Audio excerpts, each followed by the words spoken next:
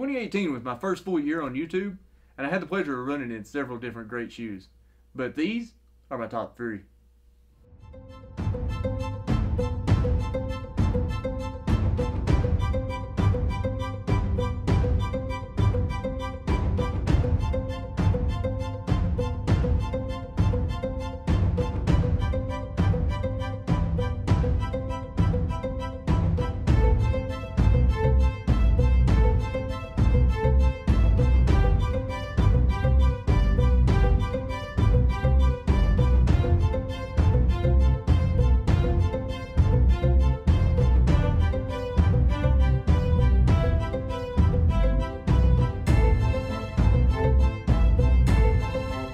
What's up? Oakley 450 back, and this is my top 3 running shoes for 2018. Alright, all of the shoes that I ran in this year did really well. There was a few that I had some problems with and that didn't do as good as what I was expecting, but overall, most of the shoes did really great. Alright, starting off with number 3, and this is one that I know that I'm going to hear people screaming through their computers automatically, alright, because this is my number 3 shoe, and that one is the Vaporfly 4%. I know what you're saying. This is an amazing shoe, and I've shaved 13 minutes off my half marathon race time. Why is this my number 3 shoe? This is my number 3 shoe because yes, it is amazing. Yes, it is a good shoe, and it's great for speed workouts, but it's not great for everything. This is a shoe that is not versatile, and you don't want to waste this shoe on just any old workout or any kind of recovery run. That's why this shoe is going in as my number 3 shoe.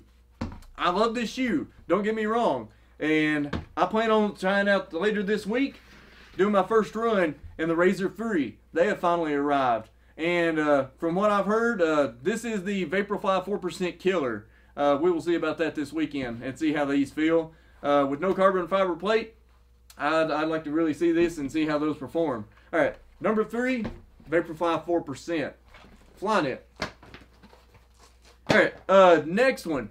Alright, now this one I consider to be like one of the sleeper hits of the year. And this is a shoe that I would not have picked up if it was not for you, the subscriber. Because I would have completely just passed by this one because it was not even on my radar.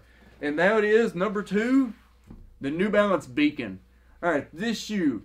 I have put so many miles onto this shoe, and I have loved this shoe from any kind of long runs to speed workouts. It is a very versatile shoe, and for the price that you can find these at now, this is a shoe that you cannot pass up on. I love this shoe, and I cannot say enough great things about it. But like I said, if it wasn't for you, the subscribers, this one would have not have been even on my radar to pick up. And this was my first experience with a New Balance shoe, so it was a great first experience. Really happy with this shoe. I plan on looking forward to the New Balance, the Beacon 2. That is definitely one I'm picking up next year. And I cannot wait for that one to come out. So keep an eye out for that review when that comes up. And finally, alright, now this is one that's more of a controversial top shoe. You either love it or you either hate it. This is one of my favorite shoes. And if you've subscribed to my channel long enough, and if you've read any of the comments, you'll know automatically what shoe this is as my number 1. And that is the Pegasus Turbo. Alright, I already have 2 of these. And if they had the Chinese New Year colorway available where I could pick those up at the same price as these are, I would have the Chinese New Year model. An amazing shoe, and this is like one of my favorite shoes to run in. A lot of people complain about it being a softer shoe and they don't like that feel. I love it. I mean, it is like perfect for what I like. And also it had some complaints about the toe box, having a shallow height on the toe box. For me, it worked perfect, and I love it. The only complaint I ever had with this shoe is the wear pattern on the outside lateral edge on those heels. And that's how much wear patterns on these, because I'm trying to conserve them, because I love this shoe, and I do not want to retire it from a rotation. But you can see that on my other ones, it wore down quite a bit. I still run on these some, not as much as what I used to. I use these more often now. Number 1 shoe of the year, Pegasus Turbo, coming up into the next year. I'm looking to see what they make changes to these.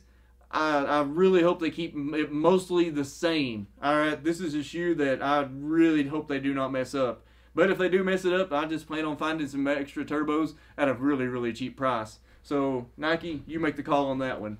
All right. So that is my top 3 shoes for the year. Make sure you check those out. Try them on at a local running store. See what you think about those. And let me know in the comments below how they perform for you, if you've got to run in any of these. And what is your top 3 shoes? Let me hear what those are. Or what is your number 1 shoe, your favorite shoe that you think that some more people should have picked up, or some of them that may have went over under the radar and they missed out on some really good shoes. This upcoming year, I plan on doubling the amount of shoes that I have ran in this year. I think I ran in, I think it's around 20-something different shoes.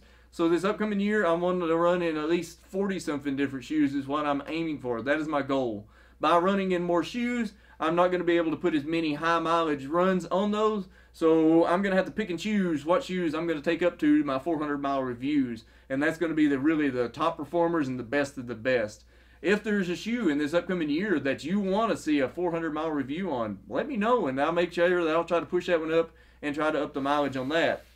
Most months this past year, I ran 200-mile months is what I usually aim for. This year, I'm aiming for at least 225 to 250. I think 225 is going to be really pushing it for me, but with me doing marathon training, I'm going to be able to get into those higher mileage numbers. So keep an eye out for that, and also later this week, like I said earlier, I'll be doing my first run in the Razor Fury. So keep an eye out for that. Make sure you turn your notification on so you don't miss out on this shoe. From what I've heard so far, this is a shoe that you can't miss out on, and it's a really good fast shoe that also is good at longer distances too. So I'll be adding that to my rotation later this week, so keep an eye out for that.